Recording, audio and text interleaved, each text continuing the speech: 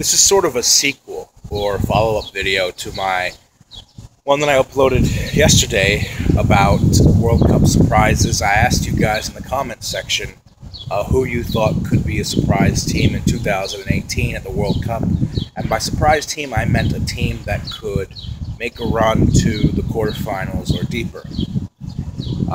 Only a few exceptions really are considered for round of 16 finish, because surprise teams tend to go farther into World Cups than just the second round. One of my commentators said that they think the surprise team is going to be from Asia, and he sort of read my mind. Now, let me just say, on this channel I try to use as much logic and reasoning, and I try to be as analytical as possible. But to be honest with you, I'm also a little bit superstitious, and I also believe that things run in cycles. And this is a belief that cannot be explained through reason or really anything like it. It's just my own belief. There's something about this sport that has some element of magic almost to it. I don't even know if that's the right word to use, but that's the only one that comes to my head right now. Asia is overdue for a quarterfinal appearance in the World Cup.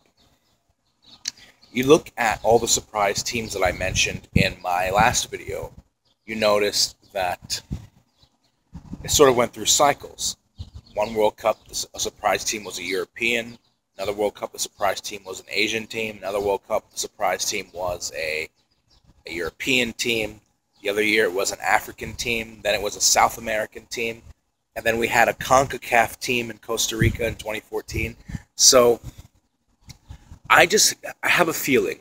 Just call it a feeling. I've been thinking this for a little while now.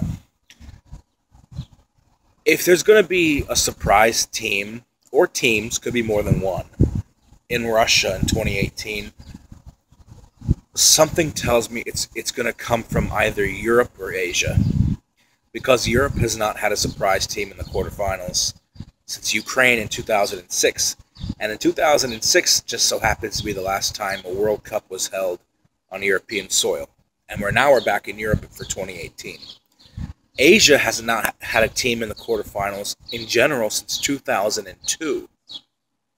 So I don't think that any other confederation is really next in line to see that kind of surprise. And I'm not suggesting anything is fixed at all. I'm just saying there's just something about this sport where, I don't know, maybe it's like a supernatural, higher power kind of thing. But there's always at least one surprise team that makes it to the last 8 in World Cups. And I think it's going to be a European or an Asian side this time. And I want to take this video to go over some of the candidates that I think might fit this description. From Europe, out of all the teams that are in good position to qualify, I have a funny feeling about 2 teams. Serbia and Poland. Poland and Serbia both have not been to the World Cup since 2006 and 2010 respectively. Both suffered group stage exits in their last time in the World Cup. Both right now are going through the best generation of players they've had in quite some time. And I think, why not? If they have a reasonable draw at the World Cup and they win their first knockout game, they're into the quarterfinals. So I would say right now, more than a year away from the World Cup, I'm looking at Poland and Serbia potentially as surprise quarterfinalists for that tournament. From Europe. From Asia, it's a different story. From Asia, I also have 2 teams in my mind. Australia and Japan. I don't think South Korea right now is in good enough shape to make a deep run into a World Cup. I expect them to qualify, but if you look how they've been in qualifying so far, they've been very unconvincing, whereas Japan has been very strong.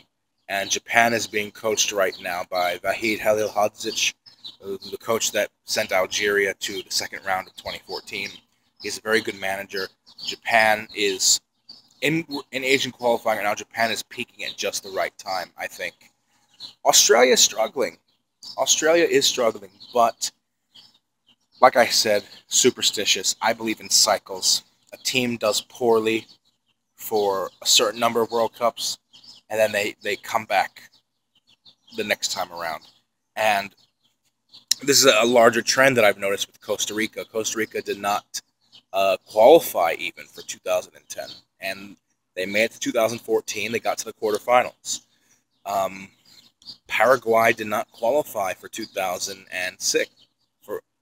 Paraguay crashed out in the group stages of 2006, quarterfinals 2010. So it seems to be that there's always that one or two teams that will do very poorly in one World Cup and then come back and put on their best performance the next year.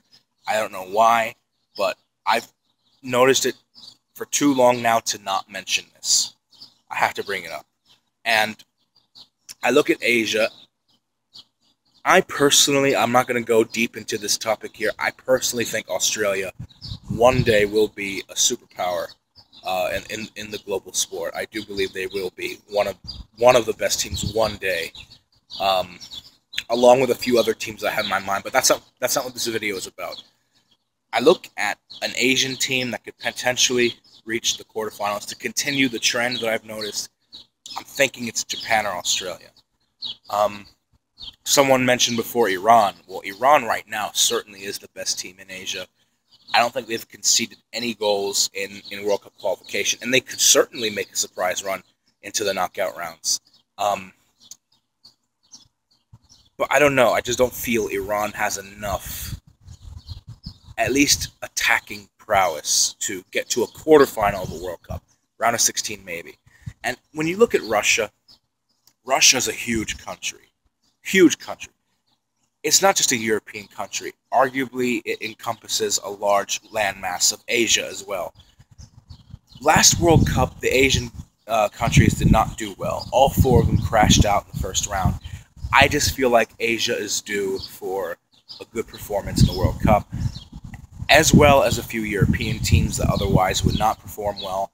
And I just think the whole atmosphere of Russia and the fact that some of the venues will be in Eastern Russia, which is technically in Asia,